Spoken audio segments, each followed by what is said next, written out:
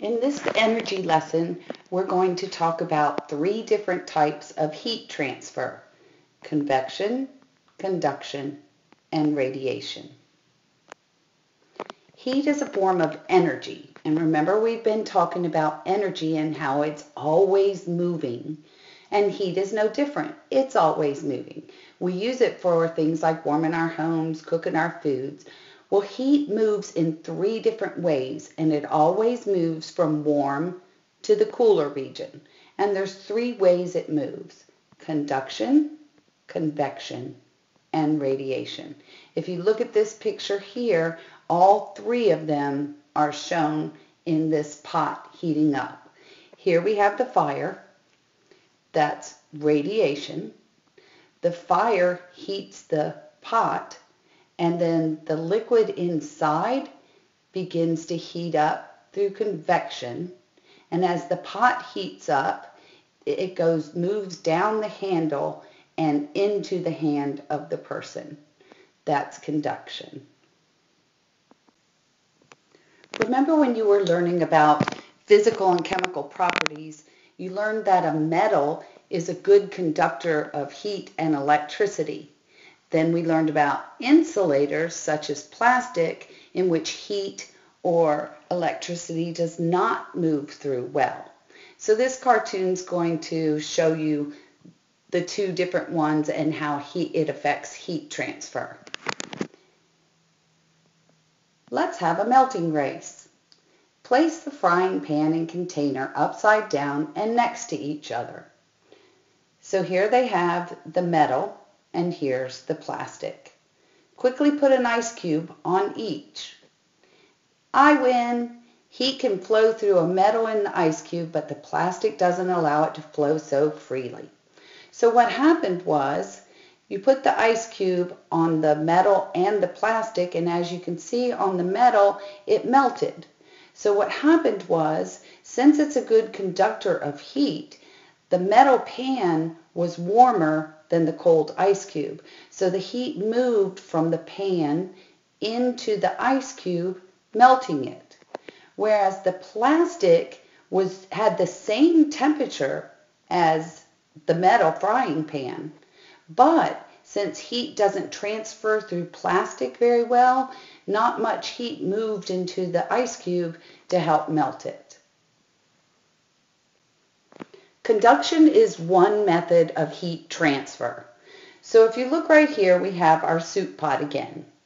If we stirred a pan of this hot soup with this cold spoon, pretty soon that spoon's going to heat up. I'm sure everybody's put a spoon inside a hot pan, accidentally left it there, went to go pick it up, and it was too hot to pick up.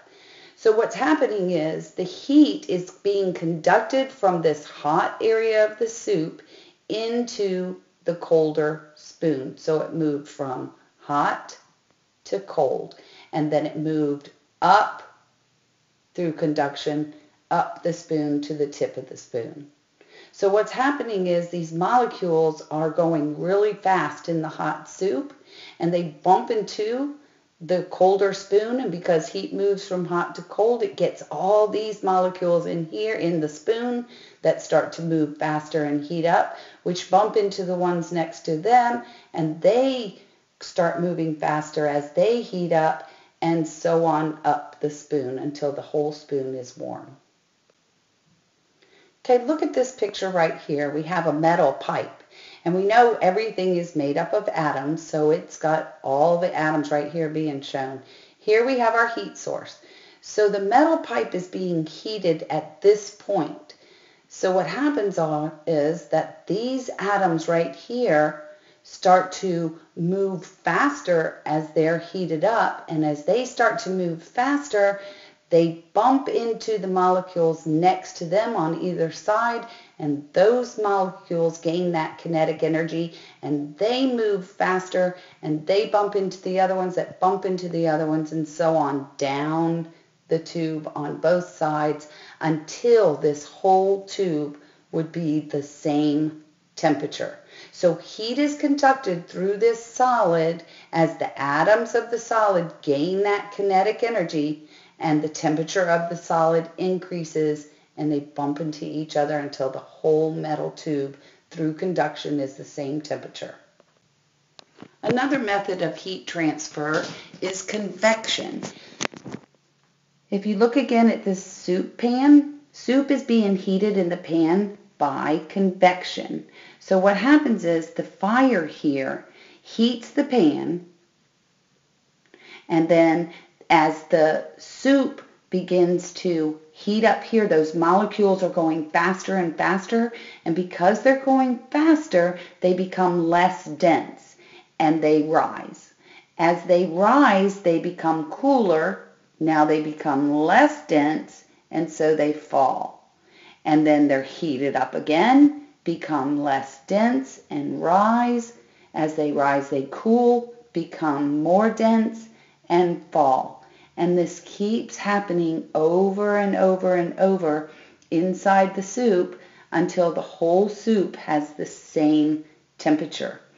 If you notice here, the handle of the pot is made out of a plastic because it's an insulator. So the heat's not going to move from the pan or the pot into the handle. That's why they're made out of these, so we can hold the pots while we're cooking.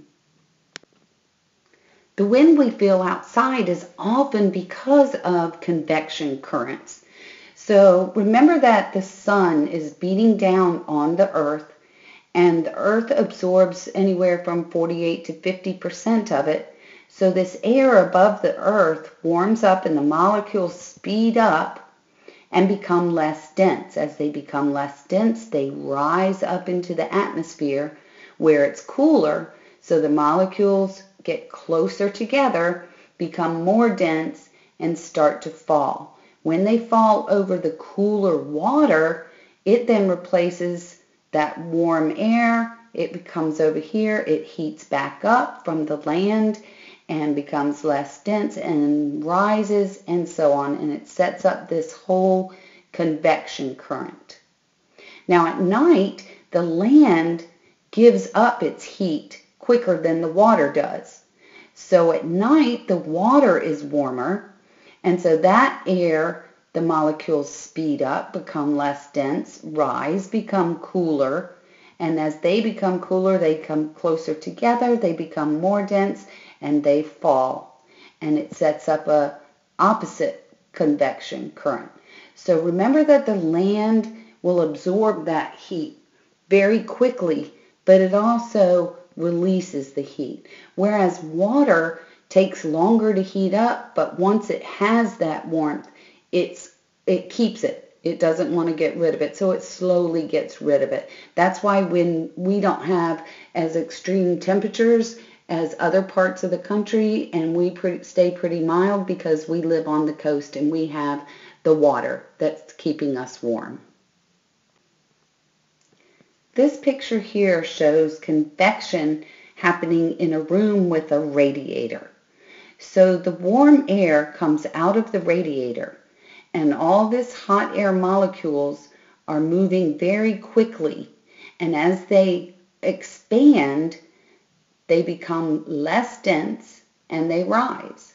And as it moves over to the other side of the room where it's cooler, they start to get closer together, become less dense, and fall.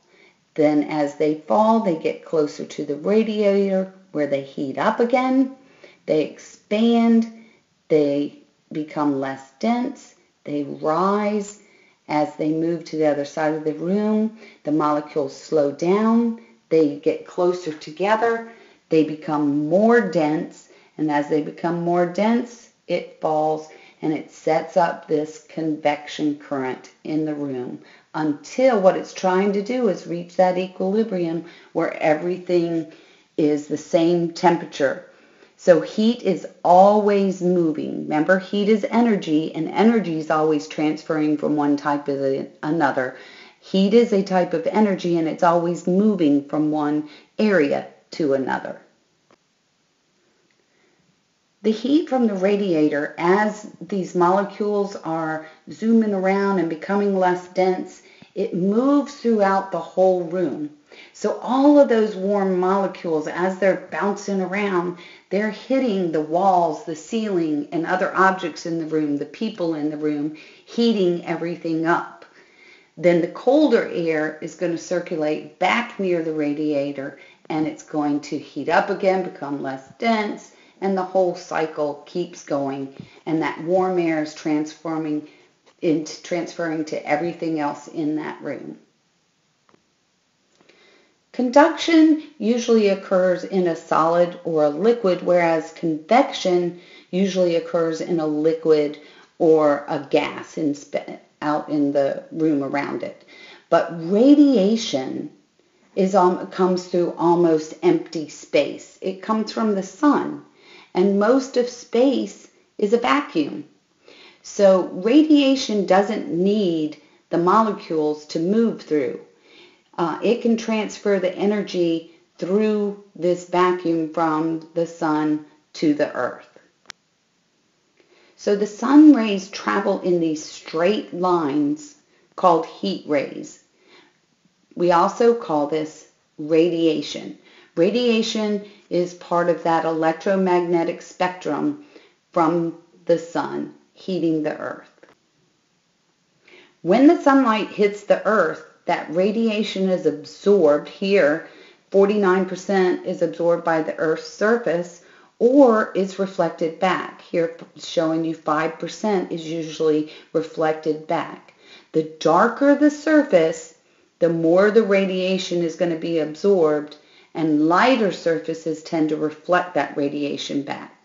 So if it's a really hot day, you want to wear a light colored shirt, and if it's cold, you want a dark colored shirt for the sun to absorb in you. So there are 3 types of heat transfer: conduction, convection, and radiation. Thanks.